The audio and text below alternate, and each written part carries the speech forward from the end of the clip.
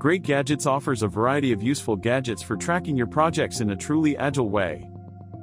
The Advanced Issue Filter Formula Gadget displays the results of up to 6 calculations of math formulas. Compared to the issue filter formula, this gadget is more complex, combining data from up to 6 Jira filters and displaying more advanced calculations. You can use this gadget to calculate and display project key numbers and KPIs, as sums, totals, or percentages, to get a better overview of your project in real time. Now, let's see some use cases. Let's assume that you want to display these 6 key metrics at once. The first one is the total amount of work for your project, in story points. To display this, first, add the gadget to your dashboard, and configure the variable A as the sum of the story points field, on a filter or JQL that returns all the issues in your project. Then, choose to display the value of variable A, set the data meaning, and set the suffix. And look! The gadget now displays the total amount of work, estimated in story points. The second one is the total amount of work done. To display this, configure the variable B as the sum of the story points, based on a filter or JQL that returns all the done issues from your project. Choose to display the value of variable B in a similar way as before. And the gadget will now display both values.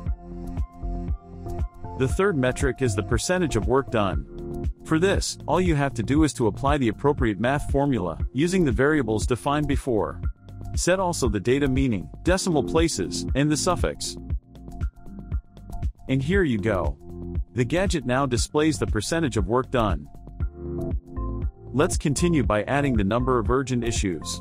To do this, you just need to define a new variable C, as the count of issues in a filter that returns the urgent issues in your project, and choose to display its value.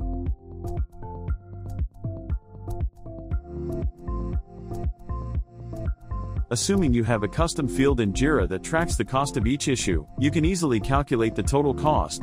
For this, set up a new variable to calculate the sum of the cost field, for the filter that returns the issues in the project.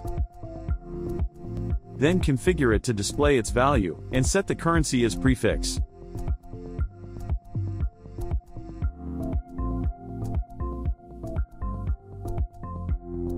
The last metric to be displayed in this example is the total amount of time spent by your team, in hours. For this, configure a new variable to calculate the sum of the time spent field, on the filter that returns the issue in your project. Since Jira stores the value of time fields in seconds, you will need to convert the value into hours, by dividing it by 3600. Set also the data meaning field and the suffix. And there you go. All these project key numbers are now displayed on a single gadget. If you have Jira Service Management, this gadget can calculate and display various metrics based on the satisfaction field. For example, you can display the number of issues for each satisfaction score, by configuring the gadget like you see in this picture.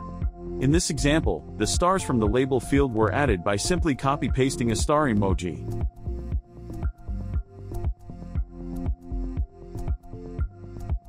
So, don't miss the opportunity to track essential metrics for your projects with this awesome gadget.